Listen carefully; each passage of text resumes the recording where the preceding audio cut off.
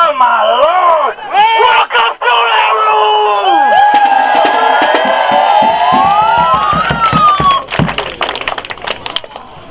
We all got dreams. We all got dreams, right? Yeah! We all got dreams! Yeah! What we get to experience here on Friday, it was once a dream. Started off, it emerged from the Detroit City Football League. Just a community organizing effort to connect neighborhoods in Detroit, to shed light on neighborhoods in Detroit.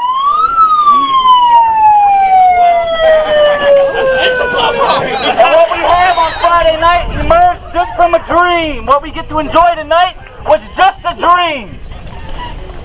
I had dreams. I wanted to be Superman. Well, dreams come true. Look at me. Fucking Superman. Preaching, my brother. Y'all have dreams. You all have dreams. 3 points. Big dreams. Small dreams. Wet dreams. Dry dreams. All kinds of dreams.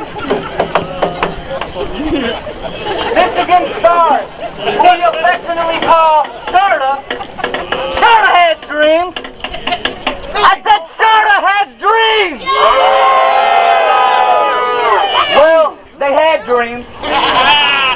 They started off the season, rebooted their club, thought they were going to win the league, win the division, win a national championship. They had dreams. Those dreams faded when we woke them up. That's right, those dreams faded when we woke them up. That's right! They still got dreams, though. The only problem is Sharda's awake. I said they still got dreams, but Sharda's awake. So tonight, we put their ass to sleep so they can dream again. You either think for city or you shit. You either think for city or you shit. You either think for city or you shit. You either think for city or you shit. You either think for city or you shit. You either think for city or you shit. You either think for city or you shit. You either think for city or you shit. You either think for city or you shit. How do you do, fellow kids?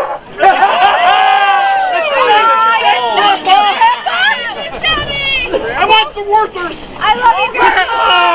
I wrote this down because I probably was going to forget it because I'm old. Get your reading glasses out. It's in large print. Don't worry, he'll be able to read it.